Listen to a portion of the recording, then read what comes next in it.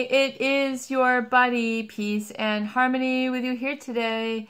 Much love going out to all the beautiful, empowered harmonizers. We are zooming in and focusing in a little bit more in depth in terms of understanding how to pull back and withdraw from the perhaps emotional habits, emotional bad habits that you have experienced while being in a relationship with someone who is toxic, narcissistic, or psychopathic. Someone who has really put the brunt of the relationship issues onto you, feeling that it's all your fault. You're too needy. You're too demanding. You know, there's a real arrow that's pointing at you, and they're basically playing the blame game. And perhaps maybe you bought into this in the beginning and tried to change yourself to people please. And what I would say, calling into other esteem, meaning you're not really esteeming yourself. Others become more important than you. And then relationships and life can become very imbalanced. Very imbalanced meaning that there's an external locus of control, which means it's disempowering you. Sorry about that. Other esteem, meaning there's an external locus of control. The change is not coming from within, like you're owning it. The change is coming from without in order to people please because of it. And oftentimes the relationship dynamics and movements get caught up in that and really become a bad emotional habit like smoking or drinking or overeating, what have you, that keeps it in a perpetual cycle. So when we talk about really, how do you release this and how do you move forward from it, it's to be able to pull back and realize that a narcissist will not express their own their own mistakes, and oftentimes it'll rub off on other people, which means either they then feel that they're the one who is carrying the whole brunt load of the family or the relationship or what have you. They're putting it all in their wagon, and they are burdened by a tremendous sense of guilt or shame or fear, meaning they're in the fight or flight. There's this uncertainty that danger is, on its way, that there's a sense of doom, there's a sense of trouble, there is something that needs to be handled and dealt with. And this very much becomes an overwhelming state. This really is, the foundation of this is that external locus of control and feeling a degree of learned helplessness that you haven't been able to be an energetic match towards somebody who is either not accountable, who feels that they are above it, accountability because of an entitlement issue, because whatever chemistry that is going on in their mind, they're feeling that they don't have to change, or that they're okay with the perception that, you are not enough for me. It's, and they might become very testy. Well, then why don't you cook me a better meal? Well, then why don't you plan a better vacation? Why don't you work out the finances better? Why don't you tell me a better bedtime story? Why don't you, get a better job? You don't make enough for me, or whatever, all the tit for tat, where it's really that other person oftentimes is then projecting that what they don't possess, and they project it onto another as if they don't possess. Do you see what I'm saying? They don't own it. So there's an energetic transference of that energy onto another, and then it becomes a real cognitive dissonance issue where something isn't quite making sense, but you're trying to move forward to rectify the imbalance. Life is happier when it's in a state of balance, meaning work and relaxation, indulgence and then working, that give and take so that things are balanced. And oftentimes the narcissist, if they are short on supply, you're going to get this disruption in the relationships. They're going to start the complaining. They're going to start the targeting. They're going to start those little elements of, the disappearing, the not texting, they might ask you to give them, scratch my back even longer, etc. They're going to ask more out of you to the point of depletion. This then becomes other esteem, an external locus of control, meaning part of you feels that all you have to do is give and give and give, and that should be enough glue to keep the bond together. But to take stock is to understand, where is the bond, and to what degree are you too much of the glue trying to keep things forward? And, getting through that as a chaos. Become aware of the fact that it's okay for you to value yourself, despite the fact that you might not have had validation from this person for quite some time or ever. Perhaps in the love bombing stage, you felt that and it satisfied a need. But as relationships move forward with these types of individuals, there's oftentimes an imbalance that becomes the new balance, if you will. You overgiving, over-obligating, subconsciously or silently, suffering, not being able to keep communication lines open, not being able to have input or contribution, or not allowing your talents to be expressed. If someone's going to have talent in the relationship, it's going to be this other person because you're so much more talented and you're the king, you're the one in the band, you're the one in the office, there can be the propping up of the ego, and then the relationship becomes nothing but an ego, an ego battle of egos. In other words, as long as I, what's the word I'm looking for? Prop up your ego or stroke your ego, the relationship then continues. To the degree that narcissists need this is the degree to which the narcissist needs this. Oftentimes, they really will keep those people who ego stroke them around quite a bit. Even if it means not reflecting back to you and allowing you to shine, that is the problem. And it becomes known as other esteem or external locus of control. These are one of the first concepts that I ever studied. Well, not one of the first, but into 2 or 3 years, or maybe my first year in university. Yeah, first year or maybe second year, they discuss in your psychology internal versus external locus of control and how important it is to understand that, and really how it plays out not only in relationships, not only in family settings, but in work, in finances, in your eating, your consumption behaviors, your production behaviors, what you really do and what you really experience, what you really have and where you really go, can oftentimes be determined by an internal or external locus of control. So oftentimes people are molded and shaped, conditioned and programmed to stroke the ego of this narcissist, particularly, when this person entered into their life. It becomes the bond, it becomes the glue. And this can then become a bad habit. It's like hanging around the wrong crowd, the kids who drink, drug, whatever it is, gamble, a bad influence. This person, even though despite they can be very successful in certain ways, they can also become a bad influence. This becomes very difficult to then sort of compute. This becomes very difficult to comprehend. It becomes difficult to digest.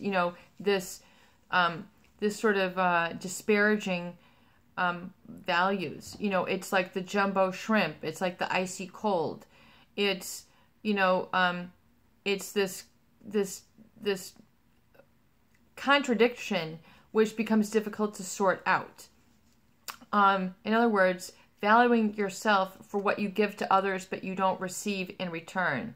And it's very important then, because people who have been programmed and conditioned again and again and again, who then are lacking that esteem of inside versus other esteem, meaning knowing that they are a person of value, feeling it, knowing it, and not feeling guilty, shy, embarrassed, or that they're gloating about themselves or being narcissistic or propping themselves up.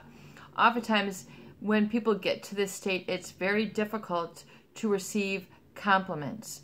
You look nice today. Good job. You're such a wonderful teacher. You're such a wonderful mother. You're such a wonderful guide.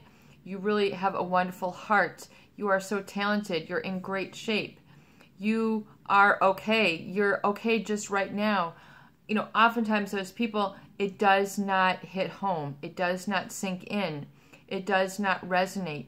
It is not meaningful. It is not remembered because it is not housed. It is not received. It is not put into what I would call that jar of self-trust, that jar of, just a jar of self-confidence, meaning you've given away all of your power so that your internal value, you don't have that little tip jar anymore. You haven't built up that sense of value of self. You don't feel it, live it. It does not feel like, it just feels a vapid emptiness. And there's a very easy answer, and that is because it is based on other esteem versus self-esteem. Self-esteem, for a lot of people who have been in, less than nurturing relationships, it becomes a big no-no to listen to yourself. It becomes a big no-no to receive a compliment. It becomes a real no-no to be happy, joyful, and feel pleasure about yourself.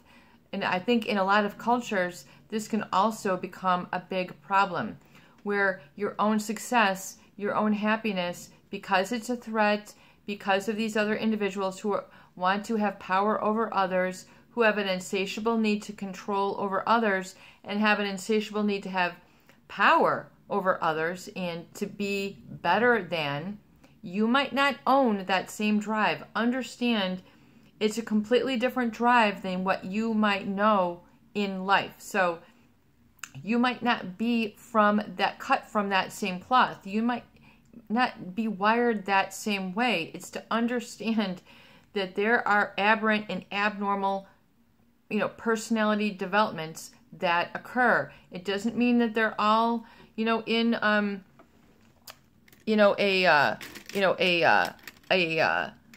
what am I saying? It doesn't mean, a lot of people think that, these types of people are in an institution or something.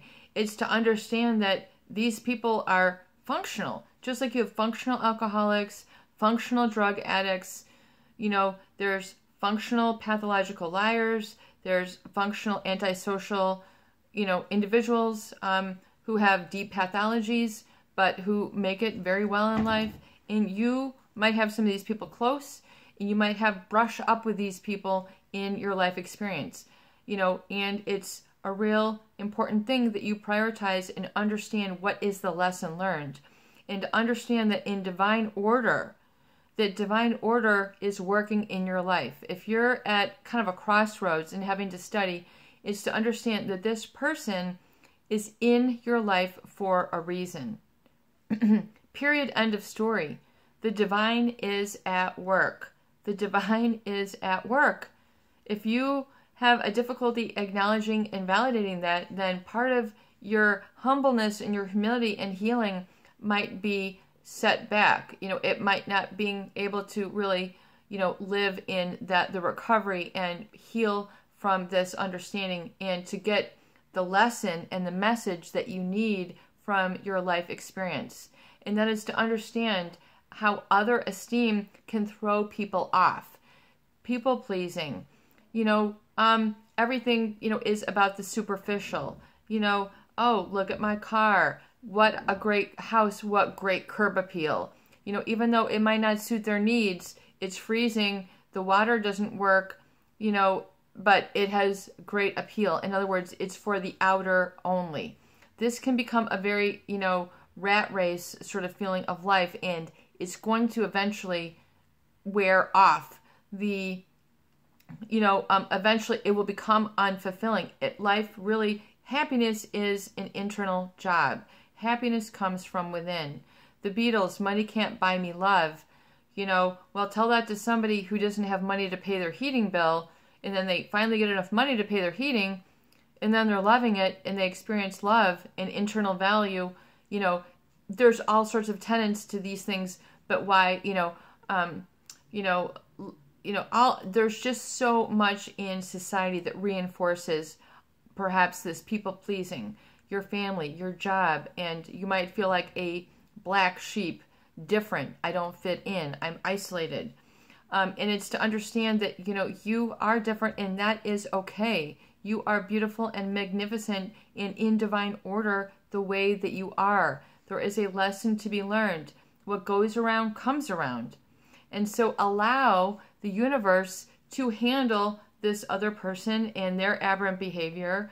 Don't feel that you have to be responsible for their happiness, their evolution, their healing, because if that has to be in, you have to own it and possess it within, and then eventually you'll be able to attract that same positive respect and others who then value you, and you can receive the compliments because you're on that wavelength of valuing yourself. You'll then be able to receive like a sponge the experiences, the people, the situations that go to give you the nurturing, the care, the hands-on love that you need.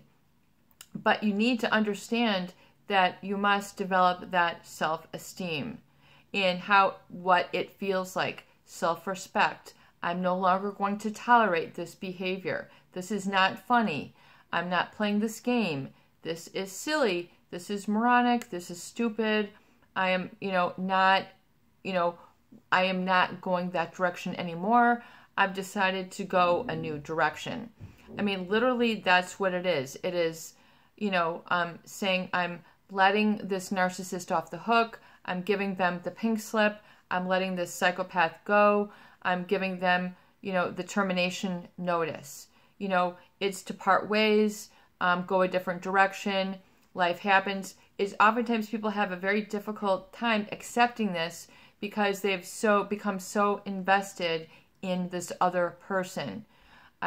Money, time, dedication, all these different things that you gave to this individual. Do not feel at a loss. Do not feel as a defeat. Do not feel as a victim. This is part of divine order. It's all going to then come back and help you to see your strength and security and serenity and what self-esteem feels like. But you have to give it to yourself, and you have to then also have that self-talk, which is reinforcing, I value myself. I am a person of value. I value myself. I am a person of value. In divine order, that value is huge. That value is magnificent. That value is contributory to the world at large, and it will transfer on to other people and other generations. And that is where my core is. You have to understand that truth. There's that movie that comes around the holidays, It's a Wonderful Life. You never know the degree to which you have helped others and been a positive influencer. Like the Van Goghs, who never thought he had a talent, and now his paintings are there for millions. It's people sometimes don't ever get how good they are. Be one of the people who gets how good they are. Not that you're walking around like a pompous prick or something, but that know that you are a person of value. You are a person of credibility. You are a person of honesty and integrity. You are a person of heart. You are a person with abilities, talents that are unique and ingrained to you. And own that and express it and expand on that. And be able to give yourself that pat on the back. Give yourself literally a pat on the back. Literally be there for yourself. That is where that internal relationship really needs to become tightly knit. And, you need to stop yourself in those moments and catch yourself.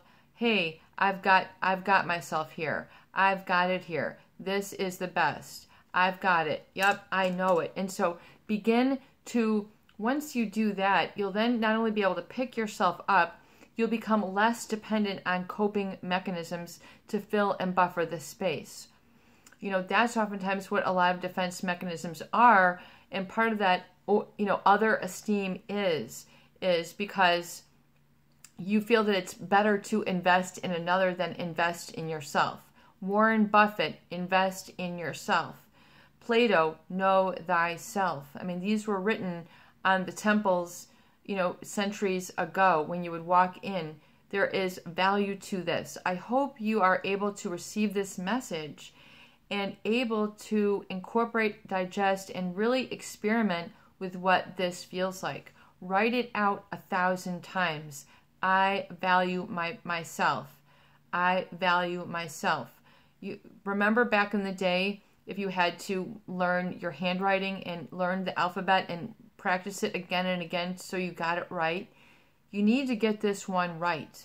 You need to go back. If this was something you should have learned at age 5, at age 2, at age 7, but you missed that lesson, let's get it now. Let's really do it. Do the work. If you feel like you're a kid with a crayon, perfect. You have to feel uncomfortable for the growth.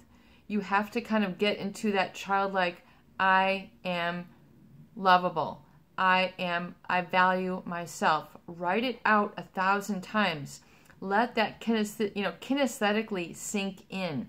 It's a physiological situation. It's not just in the mind, intellectualized, but where you own it, where you are it. You have, unconscious competence here. If you are in other esteem, and you're living by that, you are unconsciously incompetent, meaning you didn't know that you were not valuing yourself. Then you go through the stages where you become consciously incompetent, like, you know what, I'm aware that there's something that needs to change up and I don't quite know what it is. And then you change to the next stage, which is becoming consciously competent, which means you're doing the work. You're writing out, I am a person of value. I value myself. You're doing the affirmations. You are reciting this 1,000 times. You are writing it 1,000 times. You are speaking it out loud 1,000 times. This is called reconditioning and reprogramming your internal subconscious, which is the most powerful aspect of your personality, is deep in that subconscious. You need to retrain, just like someone who is going to college or a doctor who is learning his chemistry. You need to literally learn this. You need to get a notebook. You need to get a nice pen. You need to get some flashcards. You need to write this down. You need to read it. You need to say it. This is becoming on the road to consciously competent. And as you do it, you will feel it. You need to feel it to see it. You need to feel it to manifest it. You need to feel it to be it. Then you're about the being.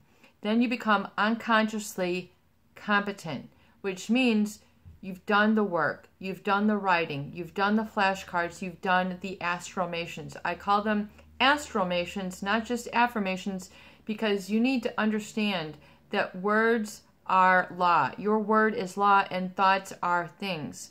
When you make these proclamations, you move providence. You move the universal energy. You begin to attract that which you are. You begin to draw to you the people who are an energetic match to that self-value. So do you understand now, if you have felt that you have constantly been attracting people who are abusers, it's because deep inside you are feeling that, you're feeling that low self-esteem, so you become an energetic match towards that disrespect. When you begin to value self and develop self-esteem, then you become an energetic match towards people who will treat you and relate to you on that level, and everything will feel a whole lot better. You won't feel snagged. You won't be plagued with bouts of depression, bouts of this anger. You need to detach and cut the ties with that people-pleasing and those people. We talk about the power of going no contact. You really do need to own this change within yourself so it can become functioning and who you are. And ultimately, the main thing and most important is who you become. Who you become. If you're surrounding yourself with people who don't allow you to become a person of self-esteem and valuing of self, you got to get a new group. You got to get a new posse. You got to get a new scene. You got to bounce. You got to roll. You got to exit stage left. You got to go another route. You got to go the back roads. You got to go the mainstream. You got to reach it out somewhere else. You need to go. Your feet, you got to put on your running shoes. You need to hit the ground running. You need to go. You don't need to say bye. You know, actions will speak louder than words. You just got to go. You got to put the fire on, put the heat on, you know, put the pedal to the metal. You just got to do it. You know it. Stop living in denial. Forget about the stigma. Forget about people's hurt feelings. You know, things will come around and will come together. You don't need to live the facade. You don't need to do the performance for others. You don't need to live a lie. You don't need to live unhappiness. And the important thing and the important distinguishing thing is that oftentimes people fake it, you know, and they, in other words, they put on a happy face and they don't feel happy. They might work in a job that they dislike. They feel unhappy. They have to put on a performance. They don't want to be whatever it is that they're doing. They don't want to be a doctor. They want to be a carpenter. They don't want to be a carpenter. They want to be a doctor, etc. So it's honoring who you truly are. And to get that and to know yourself and to be able to manifest and live in that life of vision and become, you know, even better than, and have life become even better than it is right now, is to understand that that needs to happen, that transformation, that alchemy needs to change from within. You need to pull back, you know, stop, you know, don't, you know, don't touch the merchandise, don't touch the narcissist, don't touch the psychopath, you know, step away from whatever, you know, step away from the Cheetos bag, step away from whatever it is that has you kind of on that negative cycle where you're, you know, not doing the right thing. Or in the right place, and valuing yourself. You're withholding that experience from yourself for some reason. So, and make those changes. It will help you to feel fresh, new. It doesn't mean you have to spend a lot of money. You can get a recovery gift for every change that, you know, when you make that positive change, reward yourself. Even if it's a plant, a candle, a painting, a nice meal.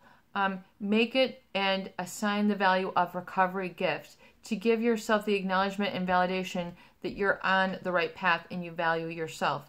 Do the work, do the tools, writing it down. Peace and harmony, I can skip that step. Okay, go ahead. So, you know, skip it. You won't have as you won't make the change then. You know, begin to get a timer and look and make check marks on a piece of paper for how many times you're overvaluing somebody else and undervaluing yourself. Make a check mark on a piece of paper. You know, do you have an entire book filled up of check marks for how many times you've done that? That should be a witness, you know, a revelation to yourself. Be able to reveal these things to you and see and have and just, you know, make the statement to yourself. I am having so many aha moments, and this is awesome. Make and speak that into existence. I'm having so many miraculous aha moments. This is magnificent. I'm having so many miracles and positive messages arrive in my life. This is amazing. You know, begin to speak those things into existence. I am profoundly happy. I am at profound peace. I am at profound serenity. This is a beautiful moment. Begin to speak that into existence and do it over and over and over again. Just like a doctor needs to take many classes, you need to take many opportunities to study and reinforce and rememorize and relearn your magnificence. Even if you were at the hands of someone who failed at this task, you know, begin to say sayonara to these people. Adios, amigos.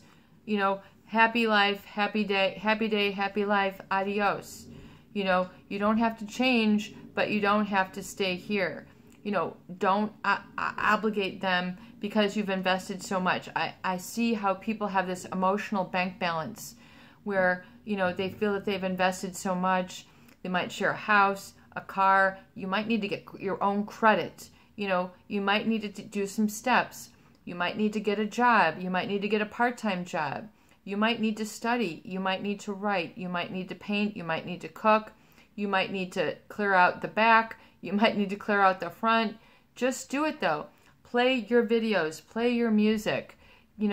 Make yourself comfortable. Wear very comfortable clothing. Be very, have compassion to yourself and have empathy for yourself. Instead, all the enthusiasm that you have had for the narcissist or the psychopath, give that enthusiasm back to yourself. It's your buddy, Peace and Harmony, with you here today, and I hope that these videos do help. Please share, please subscribe, and please donate for more great tools, videos, discussion, and support. Make it a commitment, make it a priority, make it your number one thing.